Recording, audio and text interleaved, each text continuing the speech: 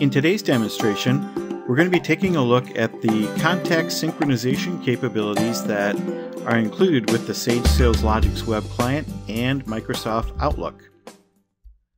Here in SalesLogix, I've created an ad hoc group of contacts called Sync SalesLogix, and I've set up my preferences to take a look at all the contacts that I've added to that group and synchronize those with the contact records that are in Outlook. So we'll go over to Outlook now, and you can see that those same contacts do exist in here except for one.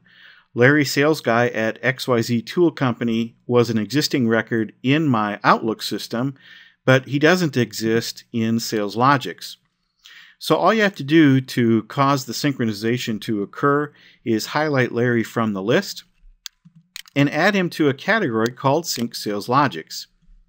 Now when I go ahead and manually run the synchronization, it'll add him to my SalesLogix system. Now I have my preferences set up to go ahead and inform me before it adds or deletes anything through the sync process, so that I can check the details to make sure everything is working the way I would have wanted it to. And sure enough, here's Larry ready to be synchronized. I accept that change. And now if we go back into SalesLogix and refresh my Sync SalesLogix group, you can see that down at the bottom, indeed, it has added Larry and XYZ Company into my SalesLogix system and also added him in the Sync SalesLogix group. Now from here on, if I make a change to Larry's record, either in SalesLogix or Outlook, because I have it configured for a two-way sync, it will go ahead and update the other application the next time the sync process runs. Now I'll show it to you in the other direction. We're going to look at my latest contact records, and we're going to go ahead and add Brian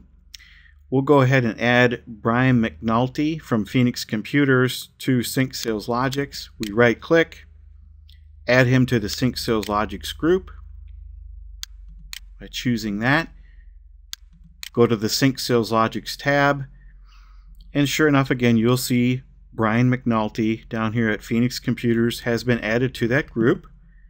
We're going to run the synchronization one more time. We're going to look at the details and see that he's about to be added to Outlook now. We'll accept that. Go back into my Outlook contacts. And sure enough, here's Mr. Brian McNulty from Phoenix Computers. He's now in my Outlook contacts. So that's a demonstration of the contact synchronization. It's a standard feature in all SalesLogix systems, including the web and cloud edition. Thanks for watching.